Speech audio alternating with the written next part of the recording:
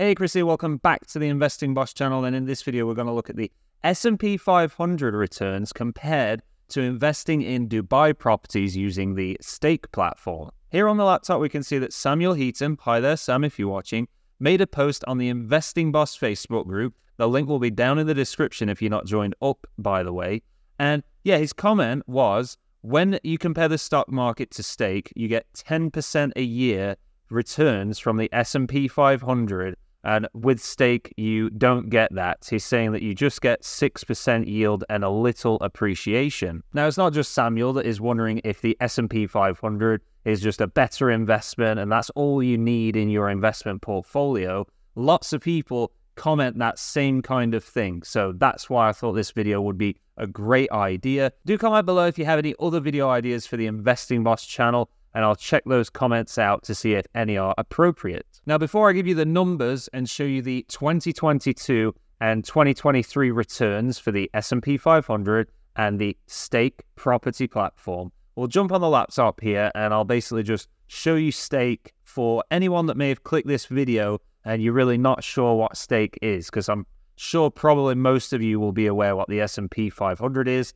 And if you don't know, it's the top 500 largest companies in the US, and basically when you invest in the S&P 500, you own a very small piece of each of those companies. So like Apple, Google, Meta, Microsoft, Tesla, etc., etc. But here on the laptop, Stake is a property investment platform that's been going for a few years now, and it's a platform where you're able to just buy shares of a property with other investors. So you don't need, for example, these available properties here. There's currently 4 available, all in Dubai here. 3 of them are apartments, 1 studio, and then 2 one-bed apartments, and then 1 is a 2-bed townhouse there. And you can see the prices range from the lowest there of £221,000 and some change, up to the townhouse being £626,000. And, you know, for a lot of people, we haven't got that kind of cash to just throw around and invest in a property. You know, even the cheapest one, most of us haven't got £221,000 just sat doing nothing, but most of us have got, say, £100 or £200 that we can put onto Stake and then invest and buy a share of that property and build it up slowly. Now, let me just scroll down to this least funded one at the moment, because it is the newest one there. You can see it says new listing. Currently 19% funded, and it's a 1-bed apartment in Dubai Marina. So we'll click on that. It says we've got annualized estimated return of 9.54% and a annual appreciation of 6% plus the rental income as well. That's why it's the total of 9.5%. That's not the sort of guaranteed number you're going to get from that. It's just a guidance on what Stake think could be achieved. Sometimes it can be slightly less in rare circumstances. I've only seen 1 property that's ever performed worse than they've predicted. But most of the time, actually, they're performing better than what Stake are saying they will do on here.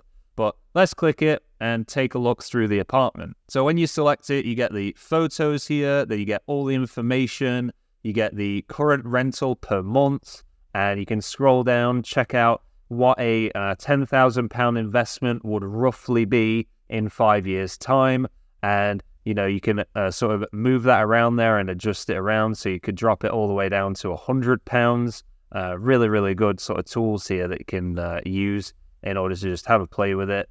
There you can scroll further down, check out the financials and really get into all the numbers of it there, which I think is fantastic. And then at the bottom, you got funding timeline. So the expected closing date, 19th of February, is the latest day they expect this to be fully funded. Then they're going to sell the company, which will own the property by the 11th of March. And then the expected first rental payment will be the 28th of March. Then after that, you'll get your rental income, as long as the tenant is in there and renting it, at the end of every month. But going back up to the photos here, we can click on, you can see the main photo is just showing you Dubai Marina. And we can then go through the photos here, another photo of the marina, and another one there of all the lovely buildings. And yeah, we can see then in the apartment here, this one is already rented out, so there's someone living in it currently. As you can probably tell from the sort of furniture in there, someone's e-scooter there as well. Nice e-scooter, by the way, if whoever's renting this apartment is watching the video. And yeah, bedroom there. Yeah, definitely being rented with shoes under the bed there.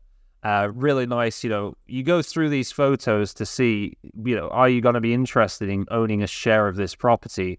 And really, is the area good? Obviously, that's a yes. It's Dubai Marina. If you've not been to Dubai Marina, then, it's an amazing place. So, yeah, you really just doing this research to see, okay, is it worthwhile investing in this property? What's the chances of the value going up in the long term? But now any new viewers of the channel know what stake is. Let's go ahead and look at the figures for the S&P versus stake then. So in 2022, you're not going to believe this. Well, some of you might that were invested in the S&P 500, but the S&P 500, as I have it written here on my sheet, actually lost, so went minus 19.64%, so nearly 20% down in the year of 2022. And that straight away, I think, is a good reason to point out why it's so good to be diversified, not just be like, oh, I'm just going to buy the S&P 500, that's all I need. Technically, if you're pound cost averaging or dollar cost averaging and buying a bit every month, that's not a big deal. You would have just been riding that downward trend throughout the year of 2022, buying more at the cheaper price, and then made your gain when it came back up in 2023.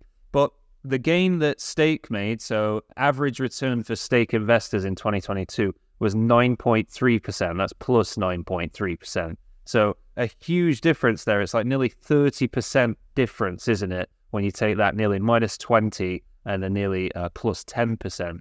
So stake massively outperformed the S&P 500 in 2022. Now, 2023 is a different story because we have plus 23.79% for the S&P 500. Stake haven't actually updated their site yet for their average user return for 2023. But if you click on this video next to me, you can see a property return that I made from 7 months invested in 2023. And you'll be shocked at the results there. And I definitely managed to outperform the S&P 500 with that one.